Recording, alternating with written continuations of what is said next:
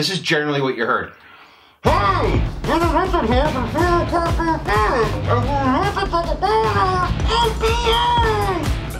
about as good as it got. Welcome to your favorite American Goulash channel on YouTube. If you're new here, then my name is CK. This is the second episode of the first episode. This is Random Beers, aka European Tries Out American Beers. This is not my typical vlog because this is let's call it a V-odkast, which is like a video podcast. So if you like this kind of content, then I might put up some more, but for now just watch this one.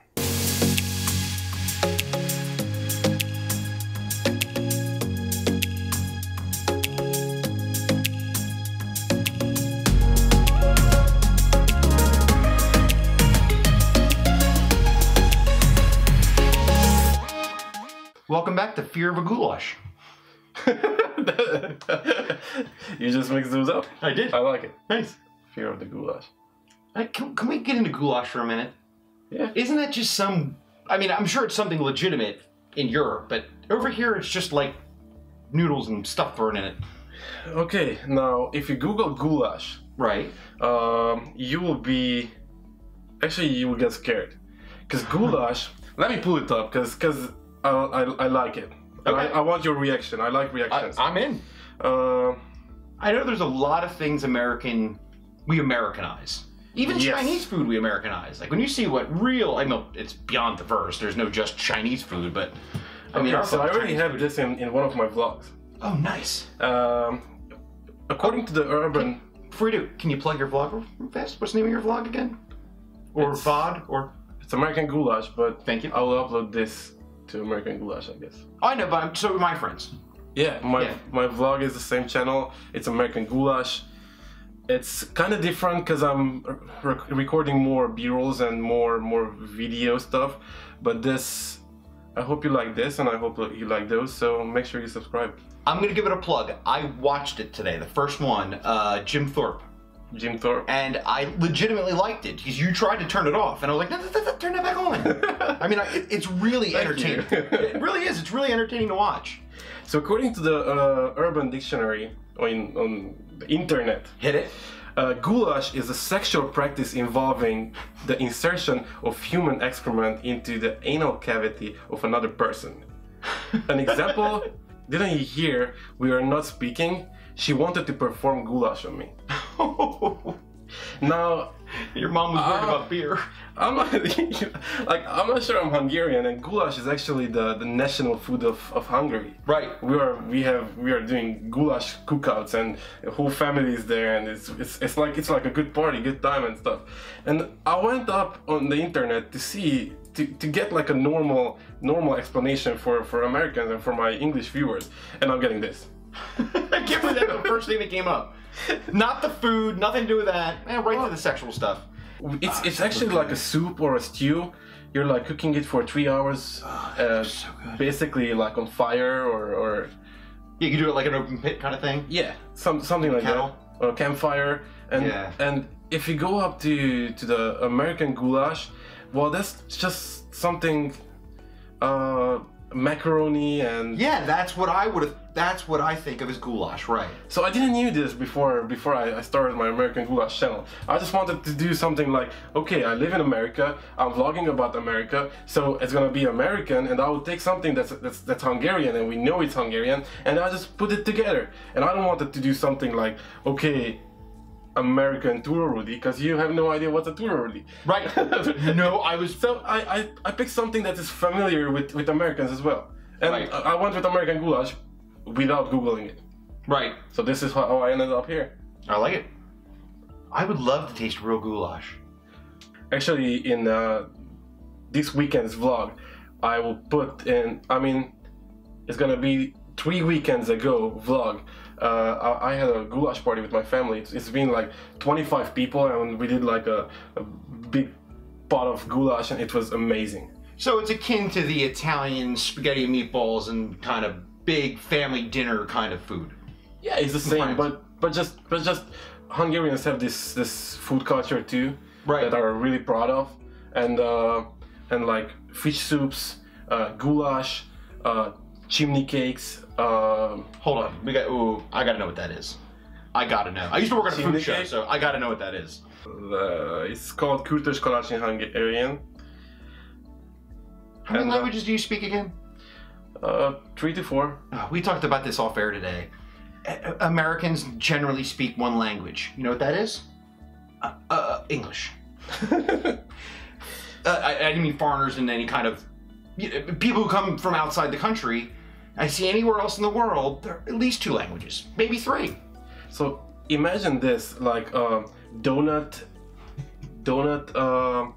Okay, like donut cake kind of, right? Donut dough, rolled up on like a wood, and this is made on like normal. Oh, look at the like picture. It's fired.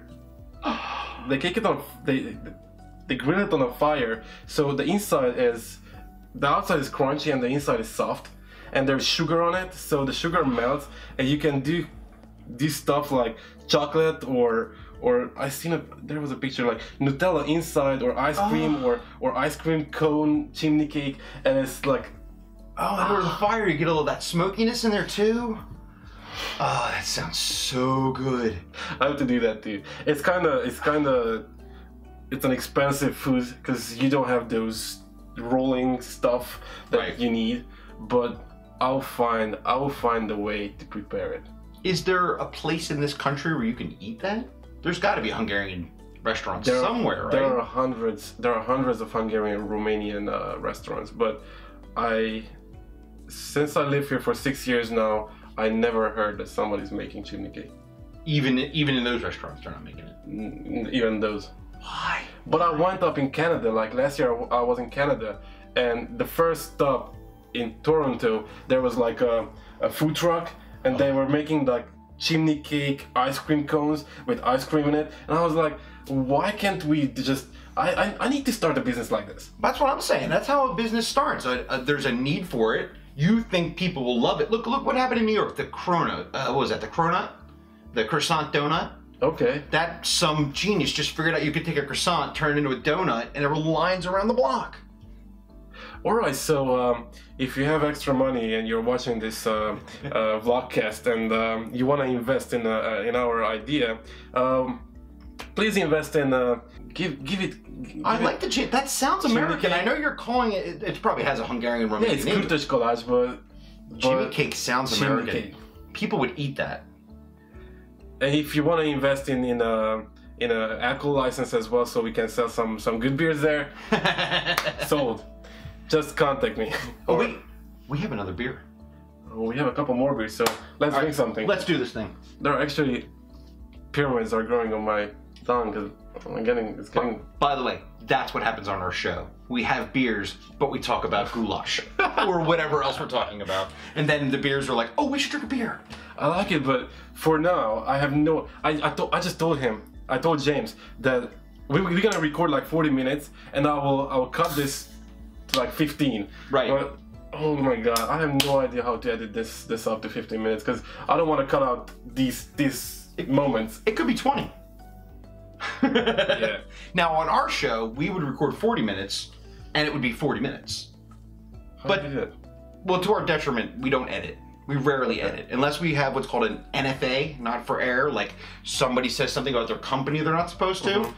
We'll leave it in. I think I told you off air, we one time left in 10 minutes of us talking to the janitor at a restaurant we were at while he was trying to vacuum across the room.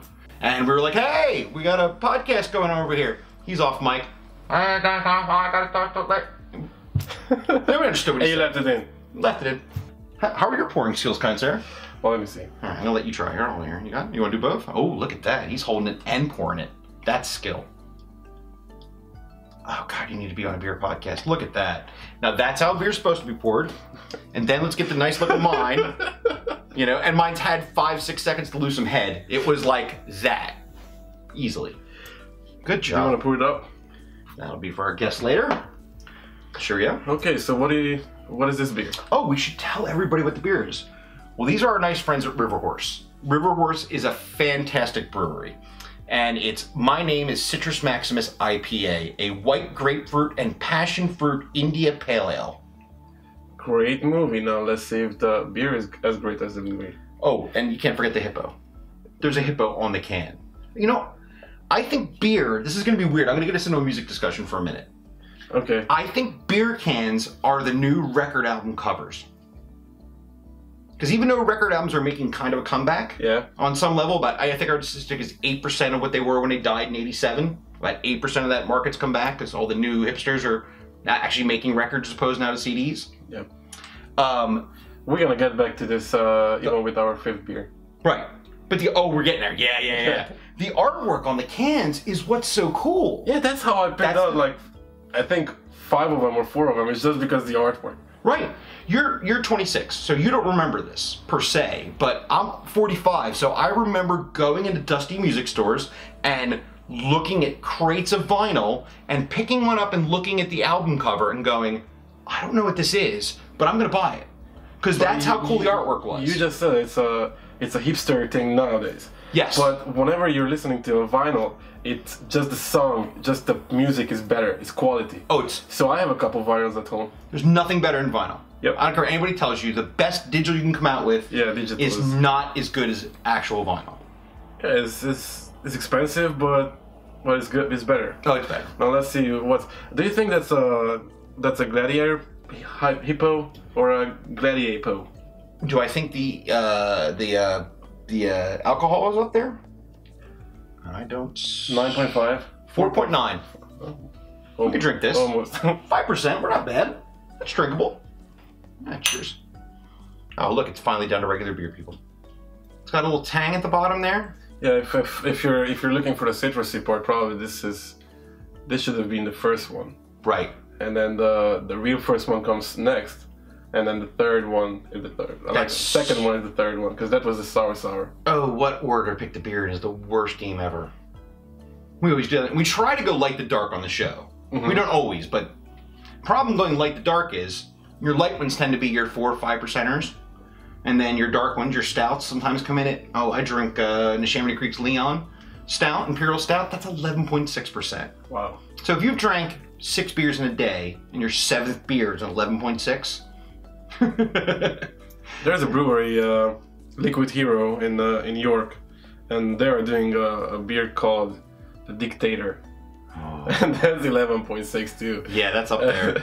I wasn't drinking for a while, and I went out empty stomach. I had a Dictator because it just sounds good, Dictator. Right.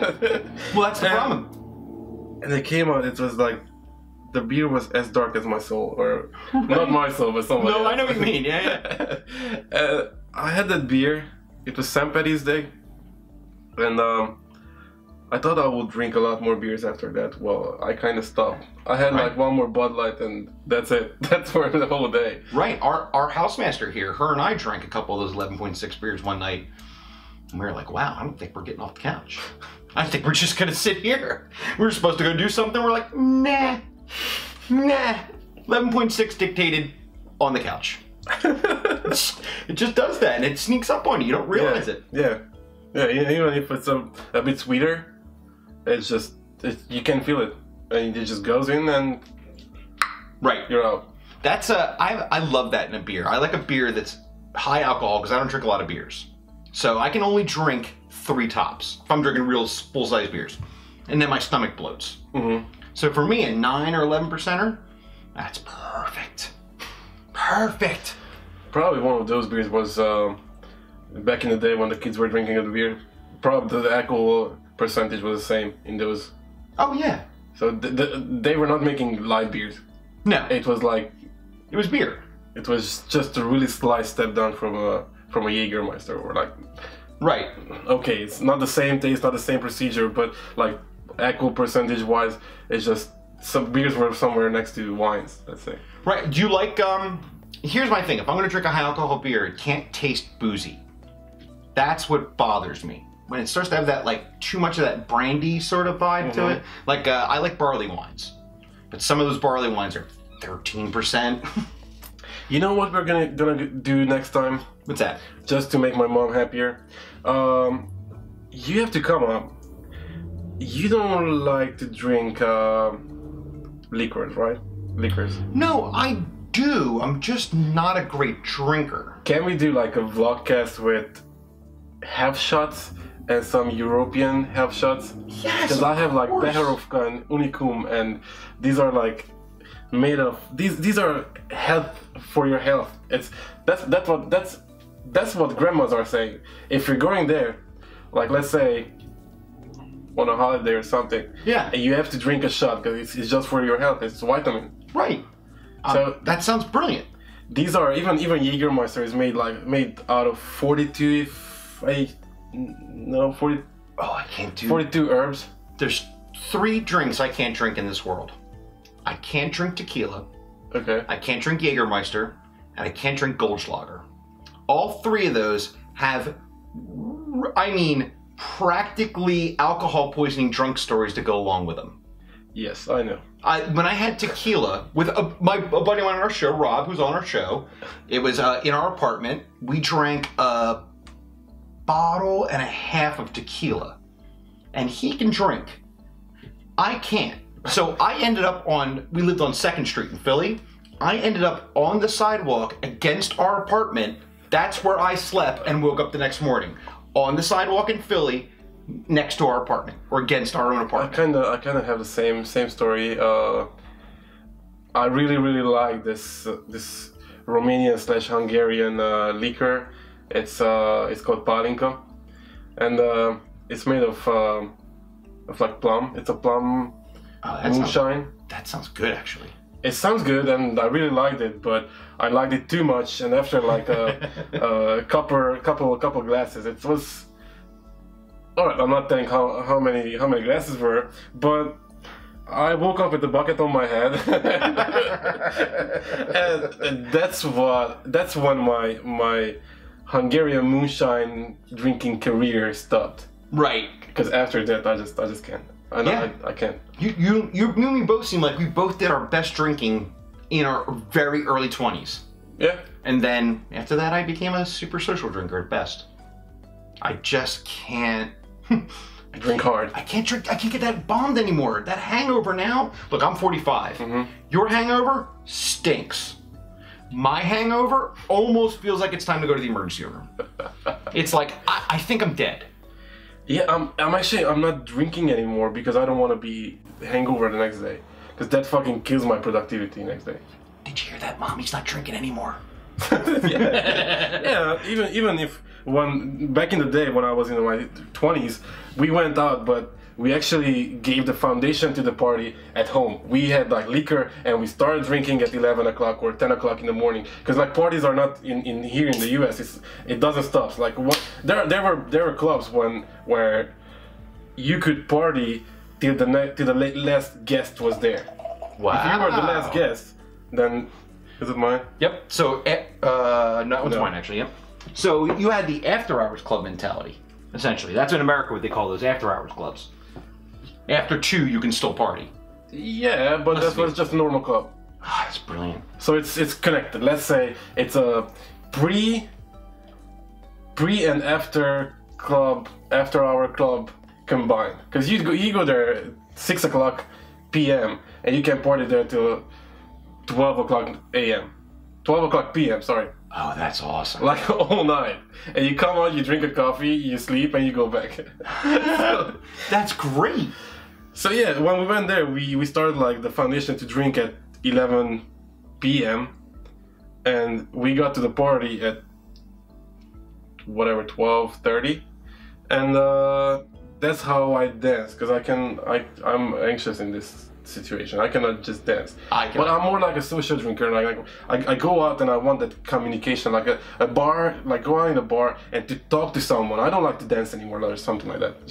Just communication and building friendships. Well, that was my question. Are these both bars and dance clubs? No, these are like hard dance clubs. yeah. Right. And you're like, hey, what's your name? The girl looks like, yeah, I'm blonde or something like I down here there used to be one called Studio 6. It's gone now. Mm-hmm. So it was essentially like a gay bar till 2 a.m. and then from 3 till I don't know when they closed, 2 in the afternoon or something.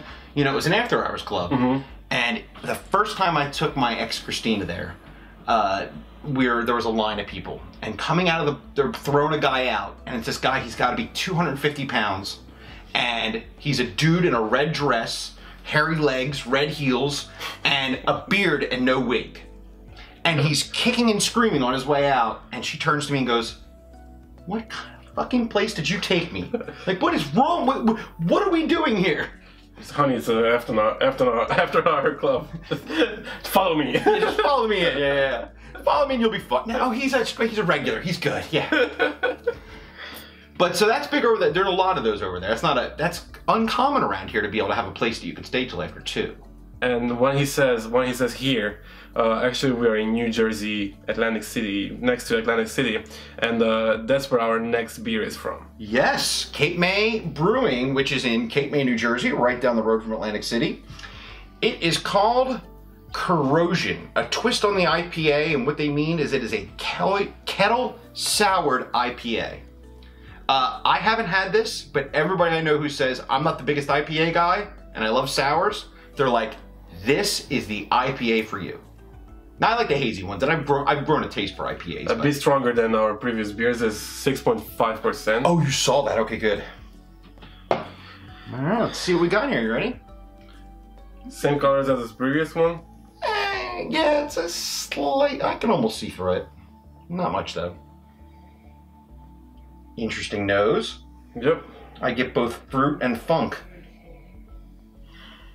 I'm doing it. Oh, see, that's a sour for you, I feel. I like it. That's a touch of sour. I like it. Yeah. It's actually like a... What do you think?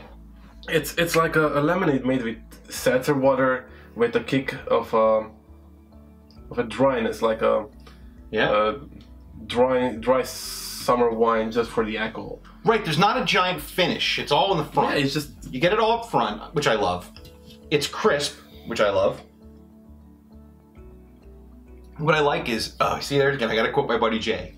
The art is in the balance. I get some malt in there, sweetness from the malt. I get a hint of that kettle sourness, and you definitely get some hops. Not crazy West Coast hop tea, hop bomb kind of hops, but you definitely get the bite. I don't know what hops they're using in this. This is good. I like it. Yeah, it's good. I can imagine myself sitting on the beach on a sunny day and drinking this. I would pick this before I would pick the first 3 one. Right. I would drink that hazy IPA though with a meal. Mm-hmm. This I would set out on my porch and drink. Mm-hmm. I've honestly never had and they're not our sponsor or anything, so this is just a completely, fun plug. Yeah. I've never ever had a bad beer by Cape May Brewing Company.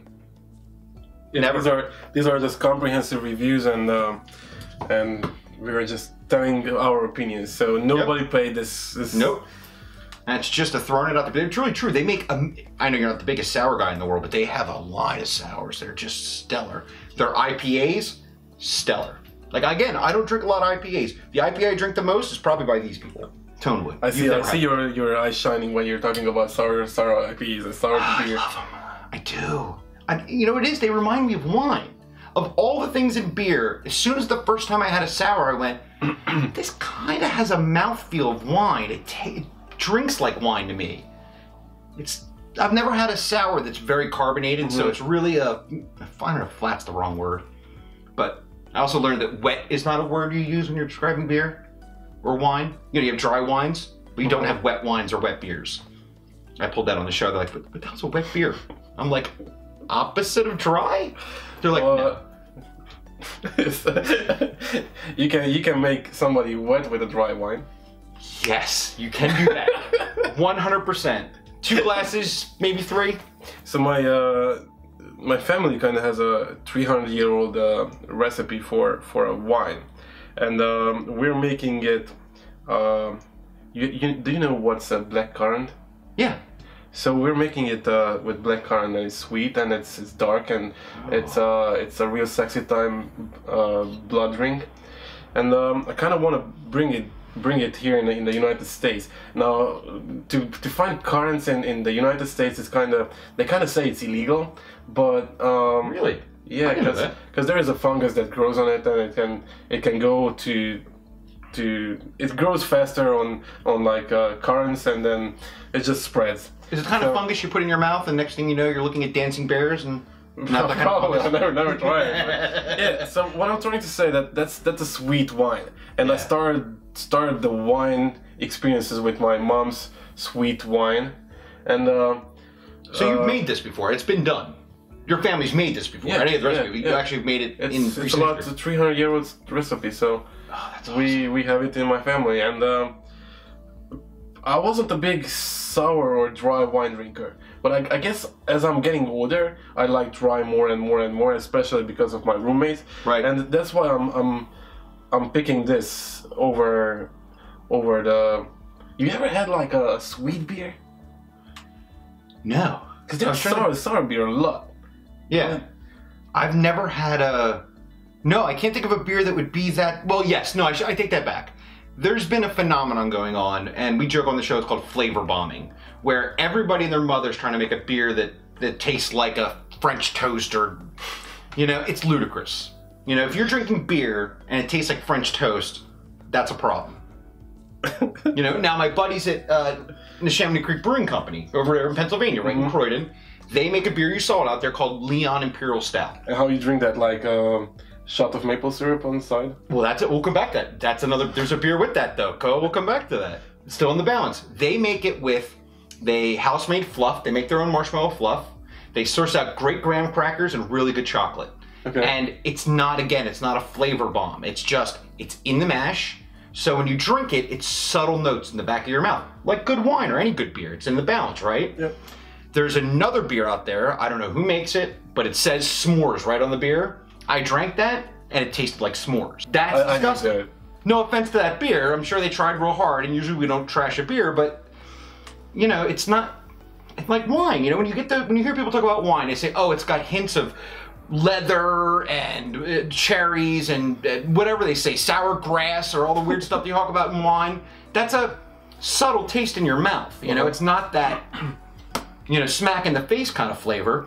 That's what good beers do. I tell people about that Leon Imperial Stout, and they're like, "I don't want a s'mores beer." I'm like, "It's not a s'mores beer." In fact, if I had it the first time I had it, the truth is, the first beer I fell in love with was Leon. I had it at a bar almost a month after we started the show. Third or fourth podcast, I was at a bar, and I drank it. At that point, it was already 7 months old in the keg.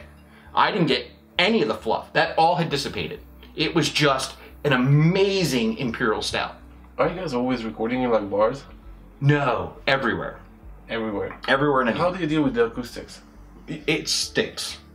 There's, I played you earlier a little image off my phone. You didn't notice it was the one with all the echoey stuff. Okay. That was from our friend Felicia when we were at Monk's Cafe. This is me being a dope, not thinking, being tired. There was a loud air conditioner on, probably as far as, 10 feet away from us.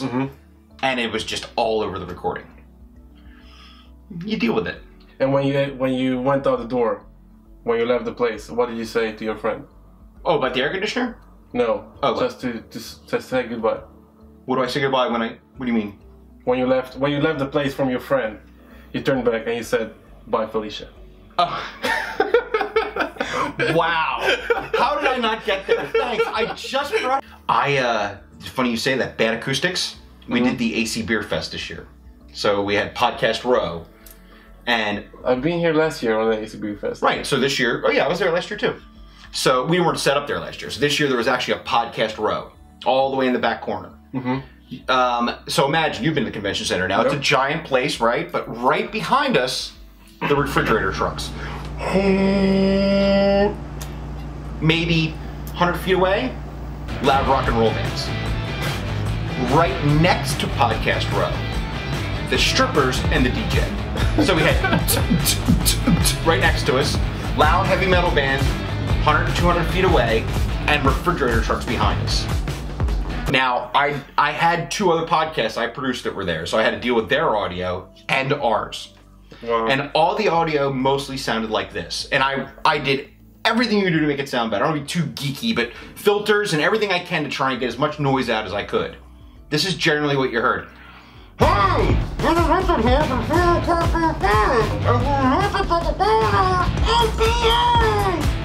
That's about as good as it got. It was so loud that the levels on the, before everything was peaking out as loud as it would go, were happening without saying anything. That's how loud it was in there with the crowd, the thing, the stuff. Now, the blessing is, you're talking about losing stuff, I lost our entire Saturday to my computer crashing. So Friday we got audio, we actually had Thursday night audio. Friday we had audio, goose egg from Saturday, probably 5 or 6 of the best interviews we've ever done. Big heavyweights in the business, gone down the toilet. At least you had fun, right? Oh, too much fun. Oh, I'm gonna circle back like we joke on the show. You said about maple syrup. Yep. That beer we were talking about today, off air. There's a beer that I'm in love with, and Miss Natalie from Founders is the one who was giving me so much of it when I was at AC Beer Fest. I probably drank my weight in a beer called CBS. Now, if anybody's familiar with Founders, and Natalie, if I'm getting this wrong, you can shoot me. They make a delicious breakfast stout. And then they make the Kentucky breakfast stout, which is the one they age in the bourbon barrels. So one is the CBS and one is the KBS. KBS is the one you see once a year. CBS comes out once every few years, I think, 2 or 3. And that's got maple syrup in it. Now again, see, we're talking about if it tasted to me like maple syrup, I would say that's disgusting. You know what I'm gonna do? I'll go back to Pennsylvania and I will dig for this beer. Like, I will look it up. It's one of my 5 favorite beers of all time. And I'll go home, I'll put it in my fridge, and then really sunny day, I'll go to next to the pool, I'll open up the beer, take a picture, and then send it to you. I will lose my mind. My friend Ryan, who works at Tonewood, was the first person who ever gave it to me.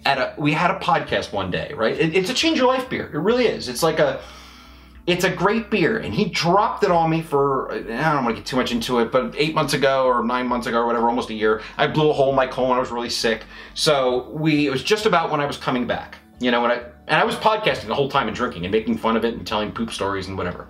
So I just had finished my surgery up, and he brought a bottle of this to the podcast. Now, I'd never had it. I didn't know much about it. I knew it was relatively rare because KBS only comes out once a year. But our podcast was not going well. It just wasn't. It was an abomination. Unfortunately, I don't know why. It just wasn't for the first 20, 30, 40 minutes.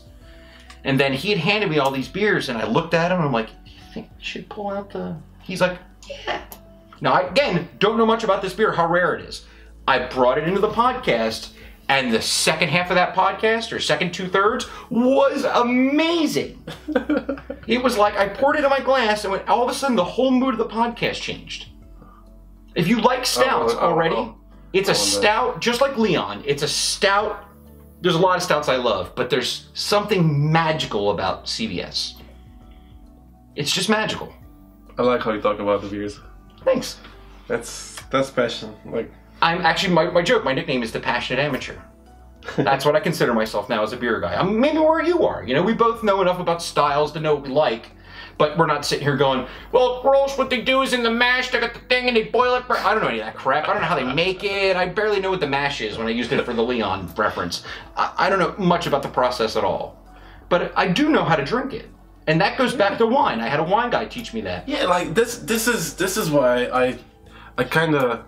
I'm pretty sure this is why I'm gonna like your podcast. Because I don't want to hear people talking about the technical stuff like, okay, now 45 Celsius degrees and then, okay, we're gonna step 3 meters from, or 3 feet from the broiler, whatever. I don't care. Just give me your opinion and put some good jokes in it, and I will laugh with you. And I feel like, okay, I know this person because he's talking on my fucking language. The best day, you're absolutely right. When you mentioned your podcast, and I asked you that, how do you do your other podcast? And you basically said it's people sitting down and friends, and it's, you'd sit and talk about events or things, or you have a couple topics, but there's no real form, or there's no real, it's not the same thing every week. You guys can talk about whatever you want, right? Yeah, like I have like a Hungarian podcast, and I'm doing it like the same with video, and I have the microphone in front of us, and we just basically what we do. And this is why my mom got angry, because we do this every Friday. I come home from work, I sit down, we take out 2 beers, and we just start talking. Like every single guy, like if you're a man, a younger man, you go out on Friday with your buddies after work, happy hours, and you just drink 1 or 2 beers and you just start talking. And that's what we do. We just record it. That's what we do. And I kind of started posting it, but probably my mom's girlfriends are not realizing that I'm posting that every week one. So they were like, "Oh, your son is drinking all the time." Okay, all right.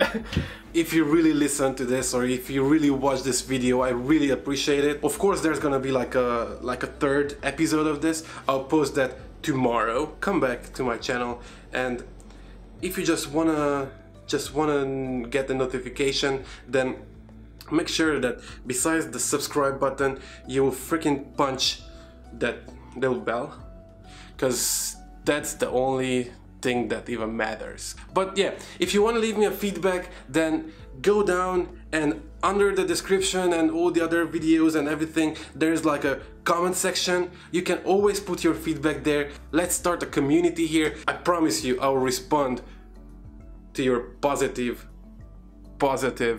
feedbacks. Let's not forget about my old goodbye.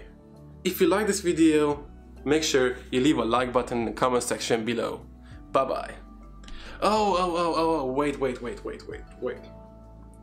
Before you leave me that like, I'll link James Rabic's podcast in the description. If you guys want to hear more topics around the beer and some good stories, then make sure you go over to his real podcast channel and just give them some love.